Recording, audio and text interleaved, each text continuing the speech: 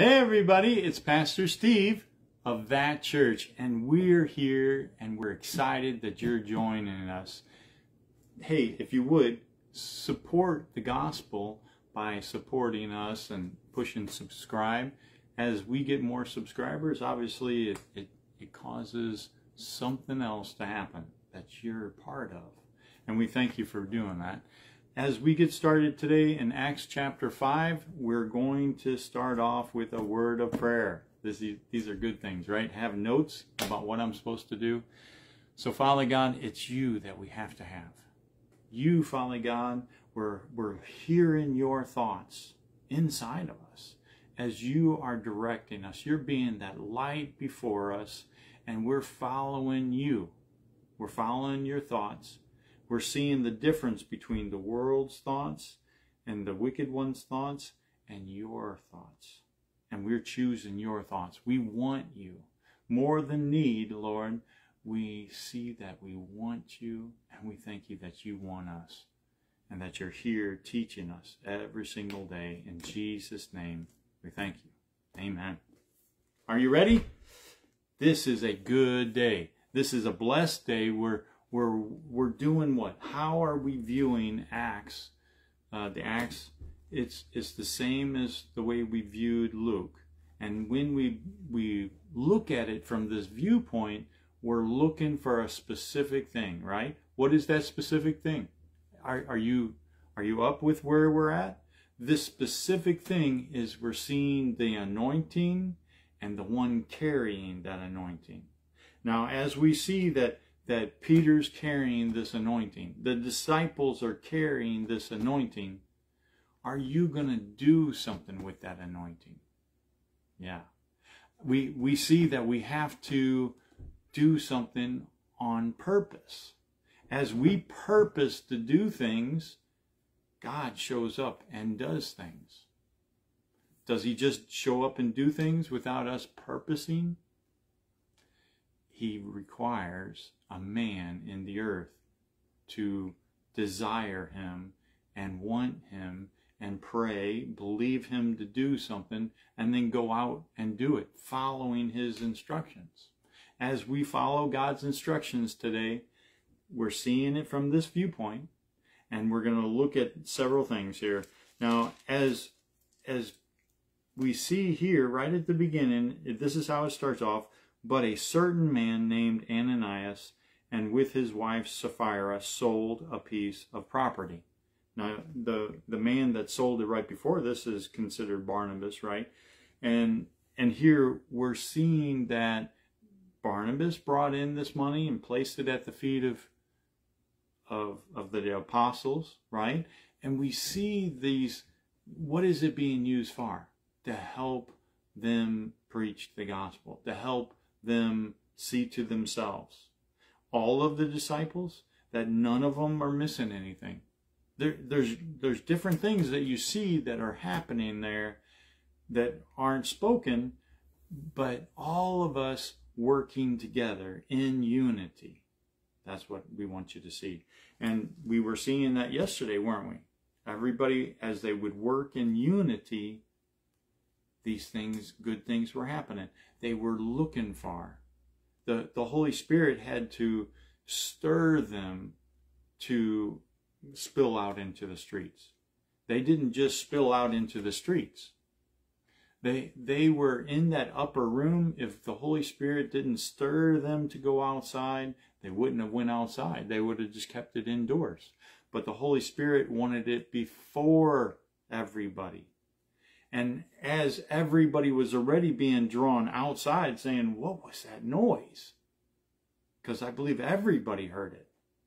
And then they're hearing these as this overflow of the Holy Spirit, prophesying, declaring the goodness of our God. They are hearing all this. Now look, all of these people are hearing these things. Now, as we see all these good things happening, look as Peter. But Peter said, Ananias, why has Satan filled your heart? If we just stop right there, how does a man's heart get filled? A man's heart gets filled by taking thoughts. How do you take thoughts? By saying them. Well, I think we should do this. He's talking to his wife, giving her, the ability to say, no, I don't think we better do that. But she went right along with it. And as we see these things happening and transpiring, listen to the rest of what it says here. Satan has filled your heart that you should lie to and attempt to deceive the Holy Spirit. Now, when we're looking at this, is that what happens in a man's heart? He takes thought about deceiving somebody else for his benefit. Selfishness, right? As these things are brought forward in this is what you should see. And should, in violation of your promise. It was in violation to something that he already said. He said before the Holy Spirit. If he hadn't said this before the Holy Spirit, it was his, and he could have kept it all. He could have given half. But this man promised to give it all, showing himself some big man in the church, maybe. You see how these thoughts are all in here.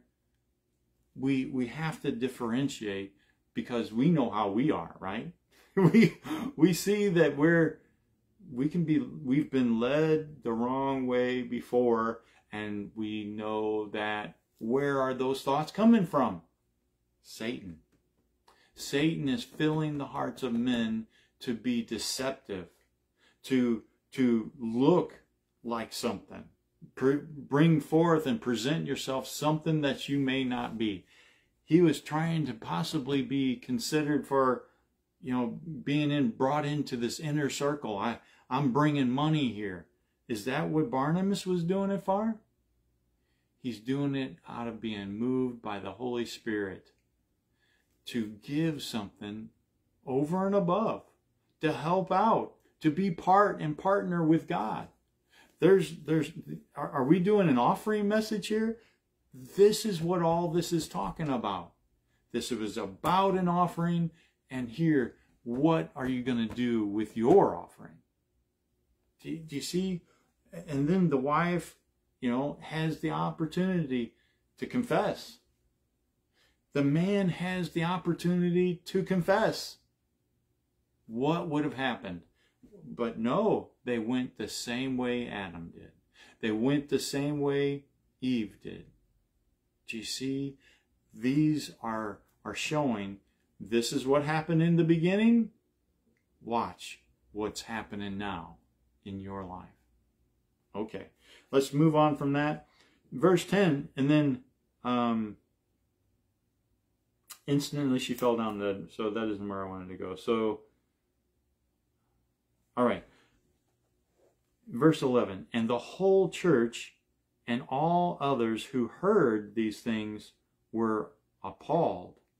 Great awe and strange terror and dread seized them all.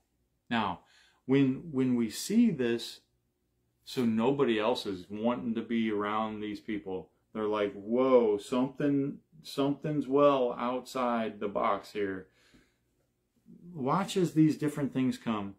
And none of those who were not of their number dared to join.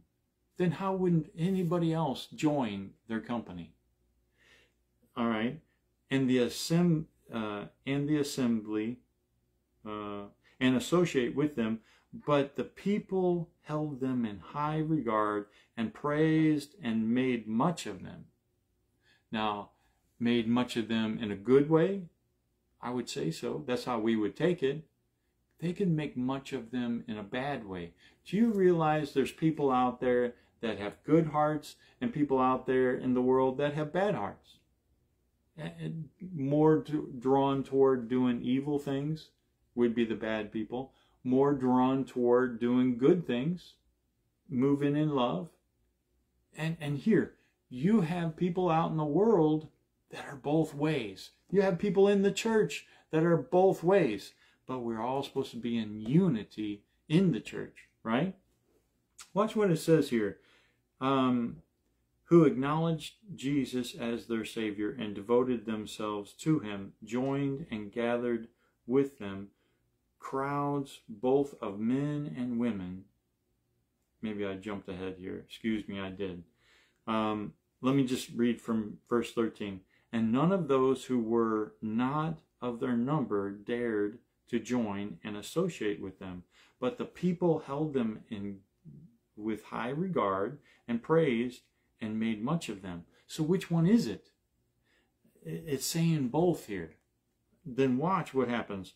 More and more there were being added to the Lord those who believed, because the Holy Spirit's working all the while in those good people's hearts, even in the bad people's hearts, bringing conviction in their hearts, bringing conviction about righteousness, right? All of these things the Holy Spirit is doing as we're believing him to do it. He's working in men's hearts. Have you had people come up to you and say, wow, you know, and they just pour out everything that has happened in their life? They're confessing all this stuff before you. What do they do before a priest at a Catholic church? That's because the presence of God is with you so much that these men and women are coming and confessing things before you. Can you retain their sin? Is that what happened here in Ananias and Sapphira? Peter retained their sin and they fell down dead. But he didn't forgive them. Wouldn't it have been something for Peter to say, Ananias and Sapphira, look what you've done. This is exactly what you've done. And to teach all of you all about what's going on here. Hey, is this right or is this wrong? Where is this source coming from? He took thoughts of the wicked one. Satan filled his heart. That's what the Holy Spirit is saying here through Peter. And then what happens? Wouldn't it have been in our day? Well, we'll forgive you, brother. No. He has to repent, has to have a repentant heart. If you repent, that's what we're looking for. That's where we're supposed to be, having a heart that's tender toward the Lord. If we see that, man, we've done something wrong, we need to repent to the Father. Asking for forgiveness and receiving your forgiveness. Could he have been reinstated then? But these things, he's continuing to be lied to. And here, has it brought up to him, give him another chance. You brought this in, laid this at my feet. The Holy Spirit says, why has Satan filled your heart? Oh, he has. And I repent. Wouldn't that have been better? Okay, let's move past that. So it says that basically there's those that wouldn't dare even join themselves. And then there's a bunch being added to their number. And then it comes down in verse 15 and it says, so that they even kept carrying out the sick into the streets and placing them on couches and sleeping pads, in the hope that as Peter passed by. Why only Peter? Why is Peter the only one mentioned here?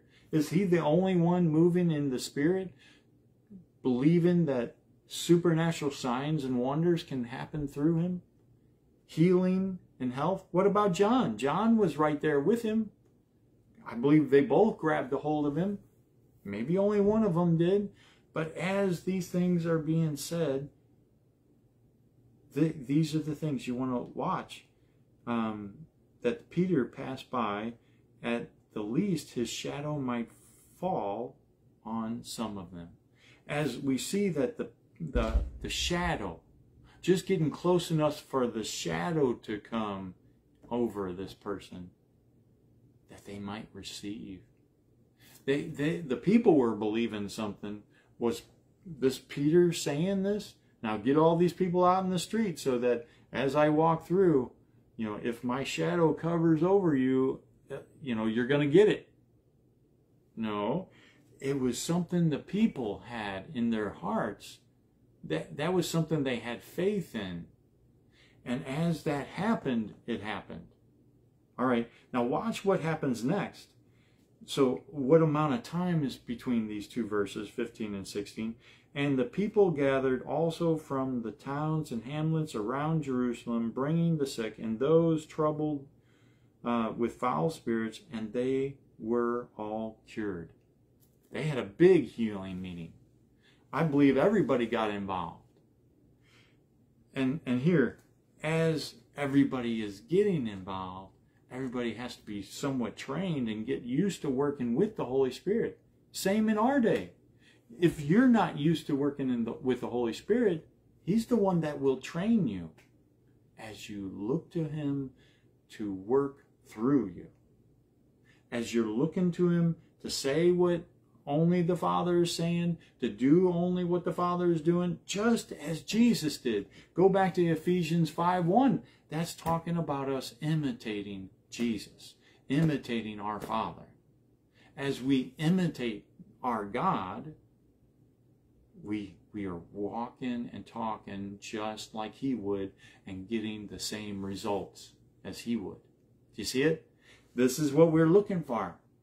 As you are sons and daughters of the Most High, take your place as you take His anointing to your worlds. At His direction. He's Lord. That's what we called Him when we got born again, right? Okay. Down here, they get seized, put in jail, and who's working on your behalf along with you? It's angels. Angels at the direction of the Father. Was it something they were believing for? They were staying before their God.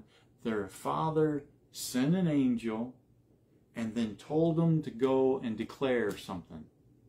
What does He tell them to go and declare? Go and stand in these courts and declare to the people the whole, and the word doctrine there I'm going to leave out, the whole word concerning this life, the eternal life which Christ revealed.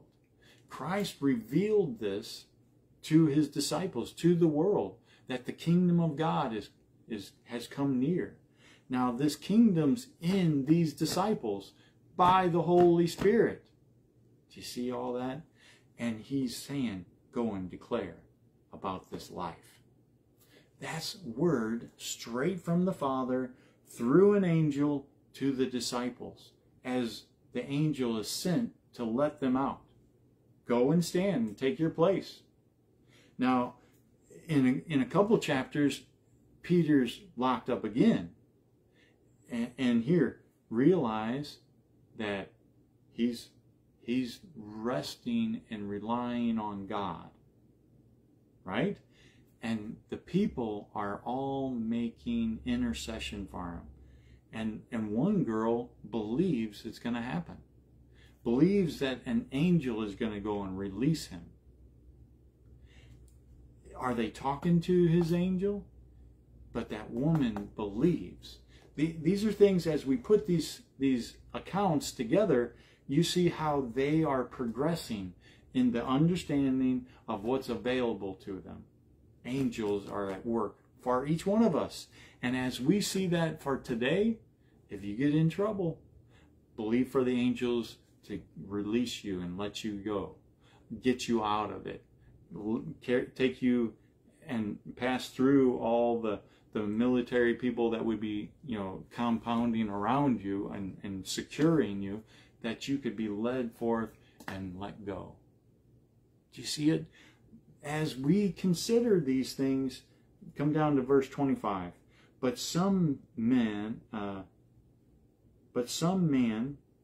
came and reported to them, saying, listen, the men whom you put in jail are standing right here in the temple and teaching the people.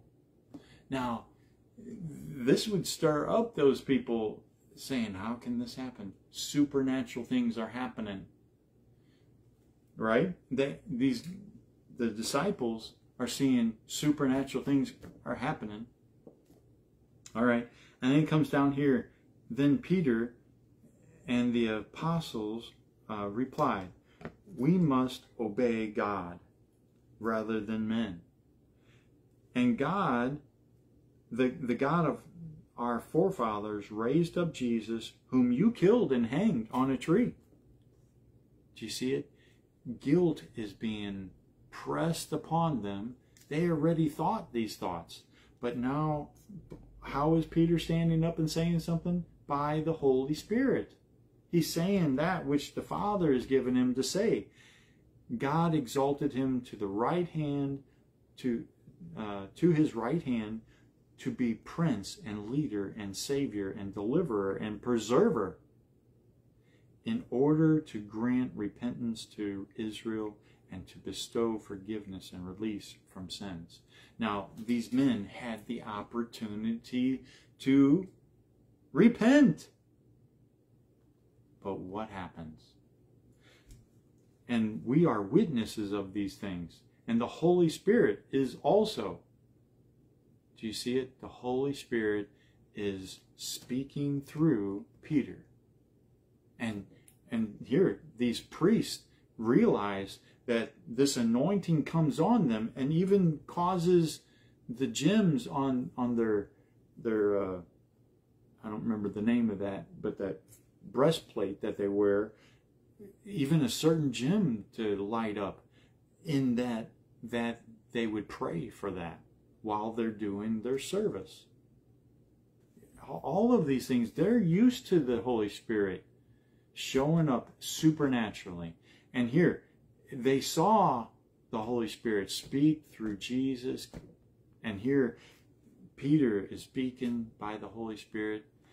As these things are known to us and we see these things, realize the Holy Spirit comes upon Gamaliel, a teacher of the law, highly esteemed by all the people, standing up, ordered that the apostles be taken outside for a little while. Wait a second, all of the apostles? All 11, 12 of them? And as we look at these things, how many disciples are there? And how many people? There's 5,000 now. They've got a crowd, a big crowd. And they're all listening to and setting themselves to hear. They've got a crowd of disciples around about them. Do you see it? It doesn't say those things, but as they're taken outside, then he addresses the council. Men of Israel, take care in regard to what you propose to do concerning these men. For before our time, he goes through these different people that rose up. And one of them is in the time of the census. That man that was during the time of the census, did he regard that it was time for the Christ to come, and he was maybe stirring up, getting ready for the Christ to come? Or maybe he heard that the Christ had come, and he's stirring up a group of people, to a military force, to do something. As you see these different things, but if it is of God, Gamaliel says, you will not be able to stop or overthrow or destroy them. You might even be found fighting against God. Now, they had a little wisdom to themselves, and they were so convinced by him, it says. They were convinced by this that the Holy Spirit brought through Gamaliel. You see, there's different people here carrying that anointing, working with the Holy Spirit, taking the thoughts of God, acting on. Wasn't that something that seems to bring peace for a bit here? Realize that they flog them, they whip them, they scourge them, as would be seen, right? They flogged them. So then they let them go. So they went out from the presence of the council and rejoiced. Would you go out rejoicing? Or would you have been saying, God, you didn't protect us? Or no, they were protected. They were released. They weren't sentenced to death as Jesus was. There's different things happening here, different thoughts that could be thrown in here. What didn't get said? That they weren't destroyed, put out of the way. If the 11 or 12 disciples are several of them that were disciples, that were apostles, if these that were sent were put out of the way, where would we be today? Is it the greatness of the sacrifice that they were seeing? They were seeing this was good that they got whipped. Do you see it? They rejoiced that they were being counted worthy to suffer shame and be exposed to disgrace for the sake of his name. That's a good thing, right? Okay, how does the enemy look at this? Oh, you see this is a good thing to be scourged, whipped, corrected. How about murdered? Let's just take it all away. Isn't that what Satan would do? Satan would then see that these let's just start pushing the heads of authority to kill these guys. Put them out of the way. Isn't that better for Satan? Because if these men that are filled with the Spirit, seeing how Jesus did it for 3 or 3.5 years, only one of them is actually acting. Maybe the others are acting. Why doesn't it say all the disciples went and started praying for everybody and everybody got healed? Some of these things we skip over, but realize, is it God's desire that all of these disciples be martyrs? No. There's a martyr's crown, which is, a superior thing. Is Paul looked at as being a martyr? Paul, the Apostle Paul, he wrote a good portion of the rest of this Bible, right? That we've got a good number of these letters, along with Peter and others, right? So as we see this, the needed amount of word written down for us by the Holy Spirit, inspired word that we need that. We need people to stand up, take their place, and not be getting killed. We need people standing up, taking their place, and not be able to be touched. As Jesus is our example, not Peter. Jesus never got flogged until it was his time to be offered up, which that flogging was for your healing. Was this flogging for Peter's healing or my healing? No. Why is he doing it? Why is he taking it? If you believe Isaiah 54:17, if you go back and believe Psalms 91, that those are the things that Jesus was believing. There's a lot of other scriptures back there that in the Psalms that are talking about the enemy can't touch you, can't touch this, right? As we see these things, is that where we should be living? In a higher plane, a higher place of authority, taking our position, not being knocked off, not dying because of sickness and disease. Because Jesus bore those stripes that you could be healed. Every man, woman, and child on the planet can be healed, whether saved or not. And if we take our place considering these things, This is where we're supposed to stand. As Jesus stood, he walked through the midst of them. They couldn't touch him. They took him to the pinnacle of his town, and we're going to throw him off headlong, off the cliff. And he walked through their midst. How many times did that happen? So many times that they didn't think he could be taken. Judas didn't think he could be taken.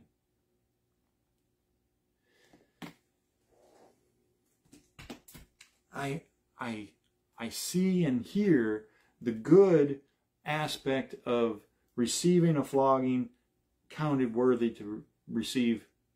Jesus doesn't need us to receive the flogging. If you're going to receive the flogging, do it. Worthy of him, definitely. Does he need us to do it? No. There's more that says we can be delivered if you believe it. Healing's going to come to you if you believe it. If you get in line with this word, line yourself up, you have to change things on the inside of you, because we've been taught a whole different way by the people that have went before us. How did the devil work into, let's just say, the Catholic Church and the churches of old? Poverty. Poverty, you go ask any Jewish person. I would say most Jewish people would say, poverty is not of God. It never has been of God and never will be of God. He's not that way. He's the God of surplus. He's the God of provision for you. As we see that God would have to change his name, which would mean he's ceasing to exist, being who he was, because you think he's something else? No, he is who he has been. That's why he revealed himself all these different ways, so we can trust in whom he was before, whom he will be today. We have his word on it. We can stand on that word. And that's what we're doing today. We're seeing these things from his word. Now look at this last verse. Yet, in spite of the threats, they never ceased for a single day, both in the temple area or at home. And at home, it says, to teach and to proclaim the good news, the gospel of Jesus, the Christ, the Messiah. Now, that's the anointed one and his anointing. They were proclaiming Jesus was anointed, died for this purpose, so you could be saved. Take and make his sacrifice your own and live right here with us as disciples of the Most High God. So we always want you to remember that God loves you, and we at that church love you, and Jesus is Lord. Now take your place as you take his anointing to your world, following his direction. Bye-bye. Thanks for joining us today. Be blessed.